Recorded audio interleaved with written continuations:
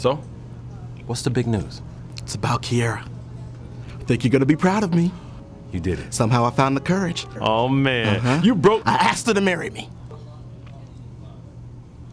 Congratulations. I knew it. Were you about to say you broke up with? No.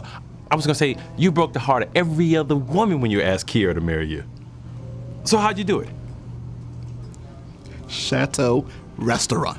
I put the ring in her champagne flute and hired a violinist to play as I proposed to her in French.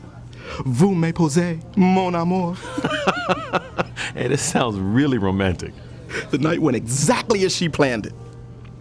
Kiera planned out how you proposed to her. No, that's crazy. It was more of a loose script. You know, Kiera hates surprises. Sure.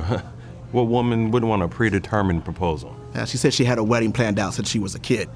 Said she'd rather kill me than have me ruin that plan. And when you say that out loud, does that sound even remotely normal? You know, I would love it if you were my best man. Wow. Yeah, of course, man. I mean, Kiera said you could if you were, a few inches taller. What are you talking about?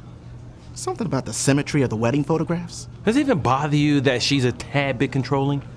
You know, I thought I knew what happiness was. And I met Kiera. You see, there's the pursuit of happiness, but Kiera, she's happiness caught.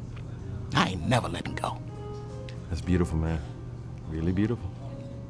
She wrote that too. God, I love her.